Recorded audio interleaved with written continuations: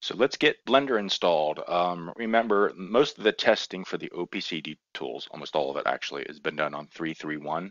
I think there's a really good possibility that 3.3.2, 3.3.2, 3.3.3, 4, and 5 probably all work. However, if you want to be safe, I would install 3.3.1. However, if you do install one of the later versions and it works fine, please let us know on Discord. There's also a brand new version of 3.5 that came out. I would avoid that for now. Well, I don't know. If you're adventurous, you want to try it, go ahead. You can actually install multiple versions of Blender. So you could install 3.3.1, you could install 3.3.5, and they can all work separately. I'll show you how to do that. But first things first, we need to go to Blender. How do we do that? Well, you go to blender.org. So in your browser, go to blender.org. You're going to go to download. And you can see here, here's the latest and greatest 3.5.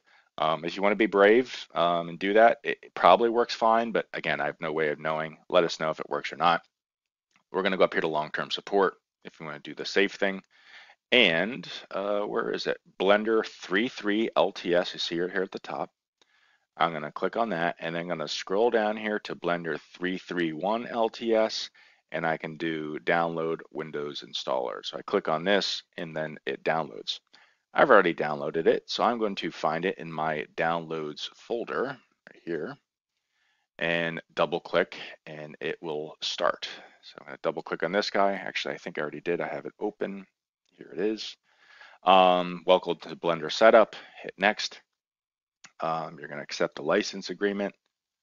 And at this point, you want to make a decision on where to install. Now, for me, I've got a C drive and I got a D drive, so I've been installing a lot of my stuff on my D drive. So I'm going to go here to my D drive, and I know go Program Files, and let me show you. I already have Blender 2.83 installed because that's what we use in the old version of the OPC tools. So if I come in here and you see I've got Blender 2.83. So what I could do is I could create a new folder in here. I'm going to call it Blender 3.3.1. Enter. And you can see now I'm going to install it there, and I can actually keep my 2.83. I can have 3.3.1 running as well.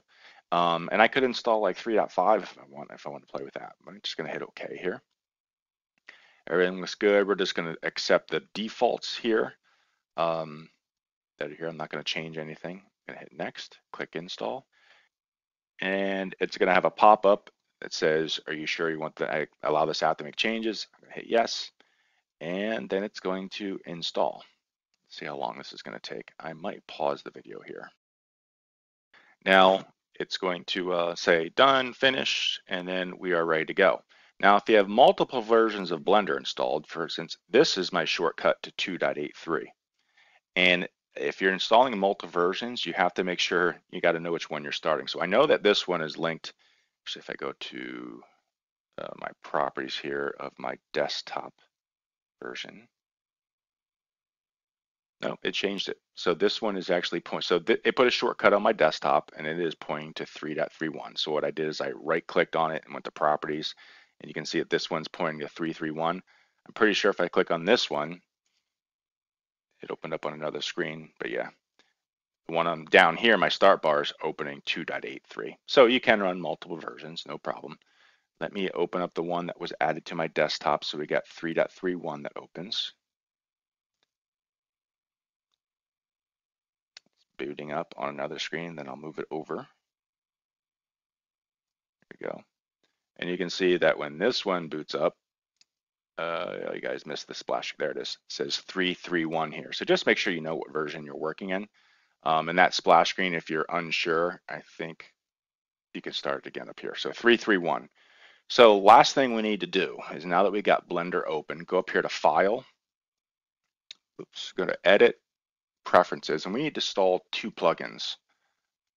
And we can do a search here for, let's do Mesh. Actually, let's do, Edit, EDIT. We need to add this Mesh, Edit Mesh Tools right here. So I'm just going to click this box, and then that adds it. And we're going to do Loop, Mesh, Loop Tools. I'm going to add that. So those are two tools that are used by the scripts. Those are added. We can close this. And essentially we got Blender installed at this point.